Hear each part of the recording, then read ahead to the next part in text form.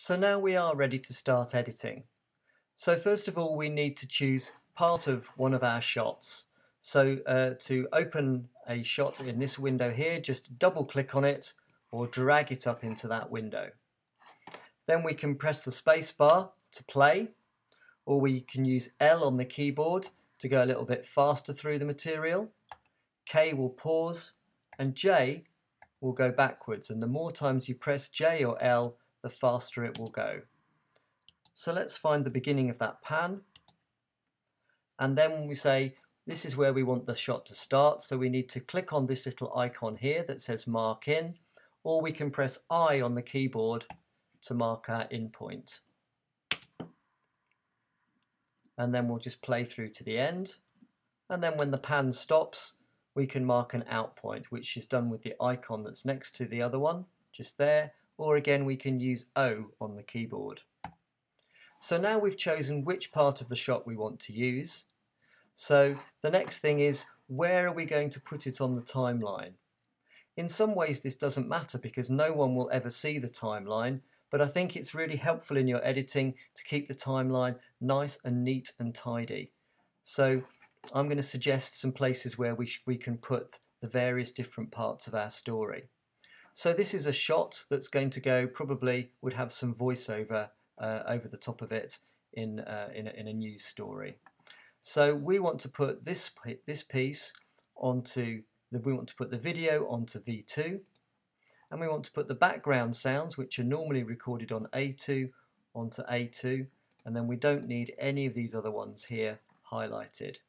And then when we drag from this window over to the other window, you can see we've just put part of that material across. It's really important to check that those little blue blobs on the screen correspond to the sound and the pictures that you intended. So let's just watch that back. And it is the same part that I chose. If for some reason it hasn't done what you expected, here's the best button on the whole program.